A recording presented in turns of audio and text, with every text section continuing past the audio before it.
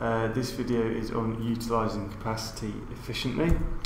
I'm going to try and go through it as quickly as possible because I've already spoken about capacity in a previous video, but in this section we need to make sure that you have an understanding of the importance of capacity and how to utilise capacity efficiently. So I won't dwell on this because I've been through it in a previous video, which I'll link in the description. But capacity is the total output a firm can produce when fully utilising all of their resources, and capacity utilisation is the proportion of that potential output that is actually being produced. So we can have a high capacity utilisation where an organisation is operating flat out, they're using all of their resources as much as they can, the labour is working as hard as possible, the machinery is on all the time. You're making the assets sweat is the term that's used. So these are some of the advantages. You're going to get lower unit costs, should be higher profitability. It can be motivational if the workforce are busy. However, we're not going to be able to respond to changes in demand terribly well. There's a lack of time for maintenance and repair. It could be argued that it's stressful for the workforce. There are impacts on the quality of production, etc. So, what is the importance of capacity? Well, it determines the limit of a company's ability to match demand. Okay, so if we've got a capacity of, let's take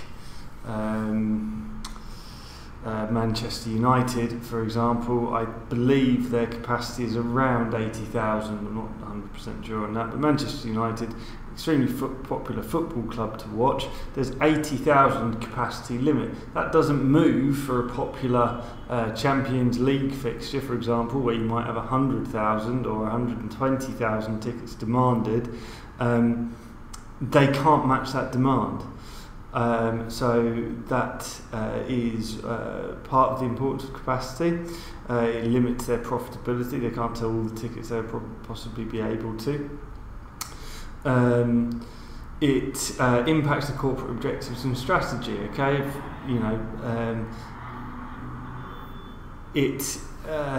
our capacity. So let's just say that Manchester United wanted to be able to maximise its ticket sales revenue, and it decides that it can do that by increasing capacity.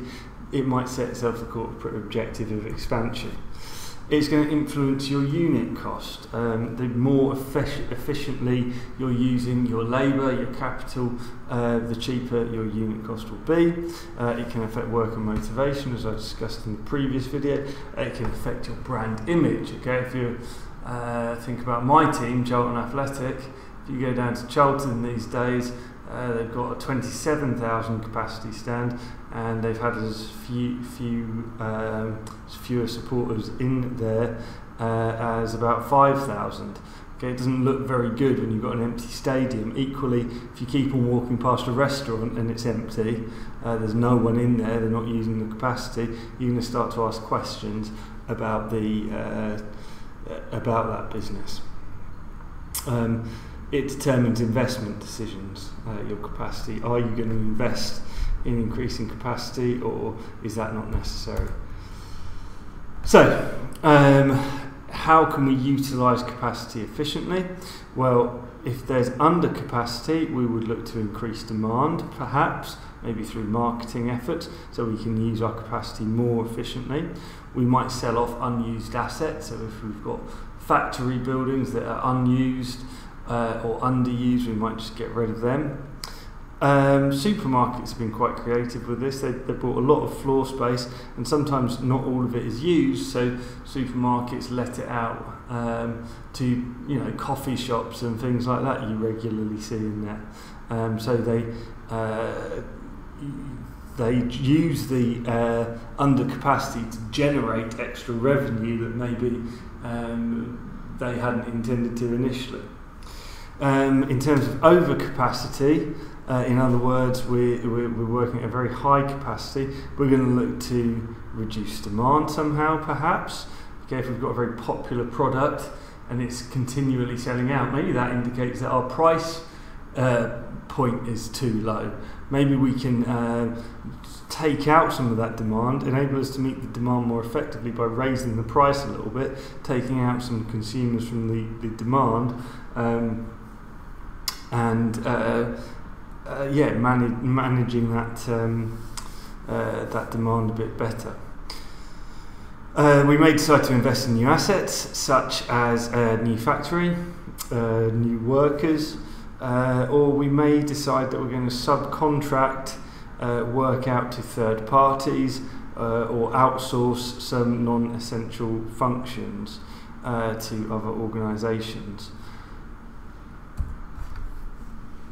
What we decide to do to manage capacity is going to depend on our corporate objectives.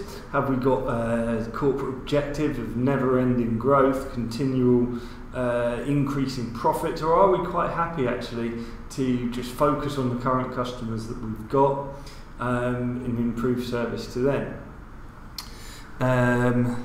It's going to depend on the finances available. Do we have the money available to expand? It will depend on what we think is going to happen in the future to our demand, and it will depend on what we believe our competitors' actions and reactions may be to us increasing our demand. Okay, so that was just looking at the importance of capacity and how to utilise capacity efficiently. For more on capacity, have a look at the previous video. Thank you.